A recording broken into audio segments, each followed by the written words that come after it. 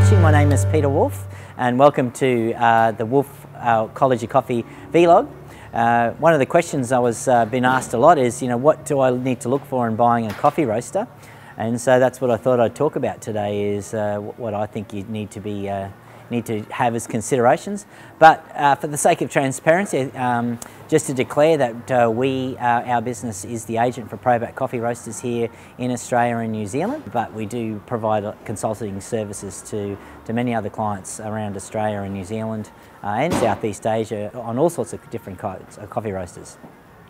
So I guess the first thing one needs to consider is thinking about what your budget may be in terms of buying a coffee roaster, and be really, like any sort of solid business plan, is having a really good idea on what kind of your capital investment strategy is going to be going in, and that will then obviously help you look at what will be the two different options. Batch size is important, and thinking about also future-proofing your business in years to come. And as you will sort of learn that putting in a coffee roaster can be fairly difficult in terms of not only town planning, but also all the environmental sort of requirements that will sit around sort of having that successfully installed. So I think that's sort of the two things. So it may be worthwhile that you may look at taking a slightly bigger batch size roaster on than initially sort of thought, and that will sort of future-proof you in for a little bit more. I think one of the things about roasting and roasting on different roasters is that we assume that there is sort of this basic minimum standard of quality that most manufacturers can be building. And so from that, you're then going to be looking at what are the additional features that you may or may not want that are desirable for you, and that may mean things of emission control. It may also mean what sort of automation that you have, or the lengths of automation. Do you want a fully automated roaster, or do you want one that's a semi-automatic, or do you just want burner control? And so looking at those types of software elements and hardware elements that sort of sit with the roaster. Also thinking through, I guess, the feel. Do you like roasting from cast iron? Do you want to roast off a stainless steel drum? What are these sort of elements that you particularly like or sort of resonate with you as a roaster? And I think they're really personal sort of decisions.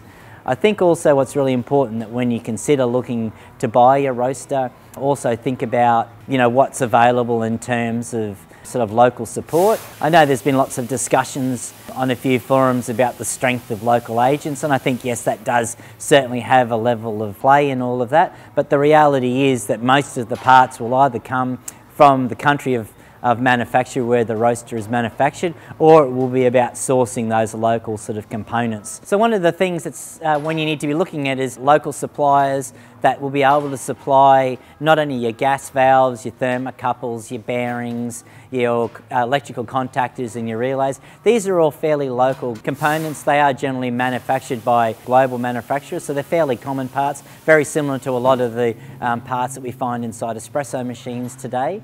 And again, I've said in previous vlogs, is also understanding the relationship, of having a very strong relationship with your local technician, because one of the things that's fairly important is understanding the local requirements to have the roaster not only certified but serviced, and so having that type B gas specialist available to be able to maintain and look after your roaster when the time's needed is very, very important.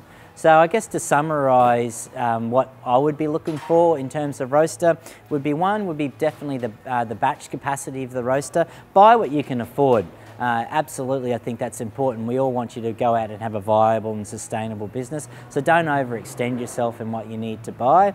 So buy what you can afford. If you can find something that's available on the second-hand market, then obviously have a look at that, and you may save yourself some dollars there. But obviously do some thorough research on that particular unit that you do buy.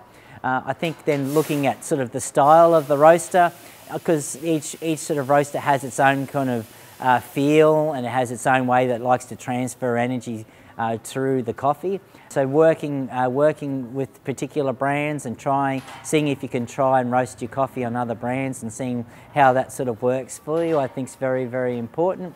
Consider obviously accessing local parts, what are basically also the local council requirements, installation requirements, emission controls, and then obviously local technical support. And I think, if you really sort of do some thorough research on those, I think you can't go wrong, and you'll have a very happy time roasting.